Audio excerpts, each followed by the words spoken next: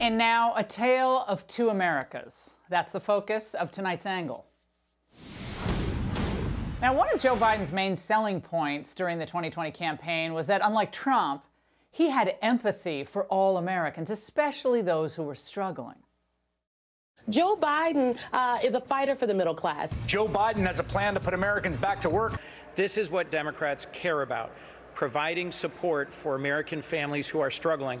Voters were telling me, I really think Joe Biden cares about me. Of course, that was all a lie. He's only been in office for 3 weeks, but already under his anti-business policies, like the halting of the Keystone Pipeline, many of our fellow Americans are being made to suffer. Now think about the people of Suffolk, Arkansas, who, until Biden came along, were grateful to have good-paying jobs with the pipeline project.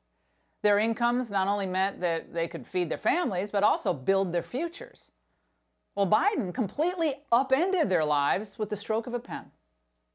It's hard to make plans when you've got an administration that's trying to crush your future. This was going to be your family home for you and your 3 boys. Now I'm without a job. Now you're not. Now you don't have a job. Senseless. My husband, Macaulay Knight, and I, we were both going to be able to have the opportunity to go work on the Keystone. To have that future just completely taken away just by one signature. Our youngest daughter is a junior in high school, and she's supposed to be going to college too, and I don't know how I'm going to pay for it.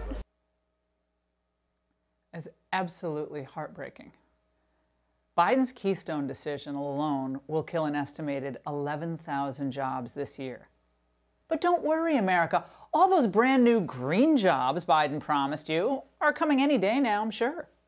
Why is it that the Biden administration is going to let the thousands of fossil fuel industry workers out of work or will soon be out of work because of a Biden EO, when it is and where it is that they can go for their green job? Well, I'd certainly welcome you to present your data of all the thousands and thousands of people who won't be getting a green job. Maybe next time you're here, you can present that. Oh, Jen, is that the empathy we were promised in the Biden White House?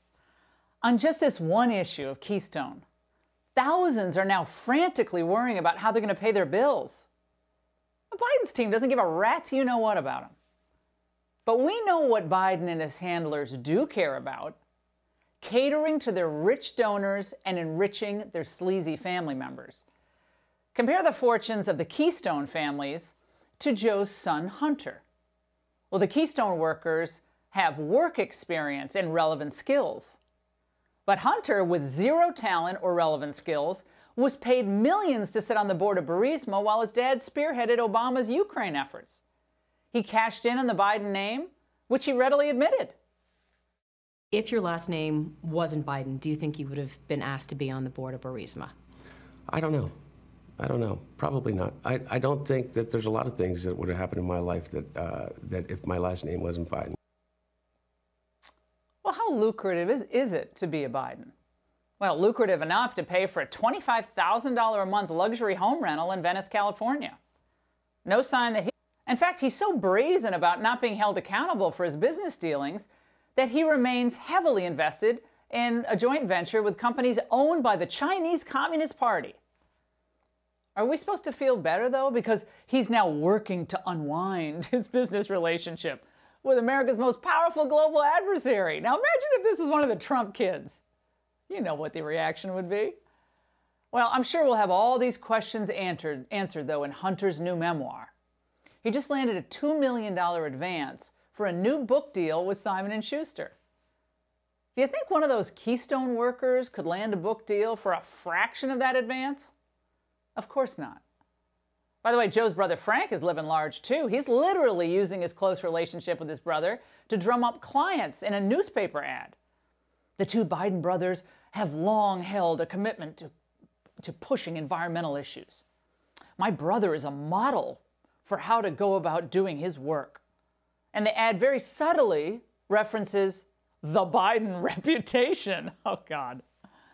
Now, even the president's son-in-law is trying to leverage the Biden name on the COVID issue, no less.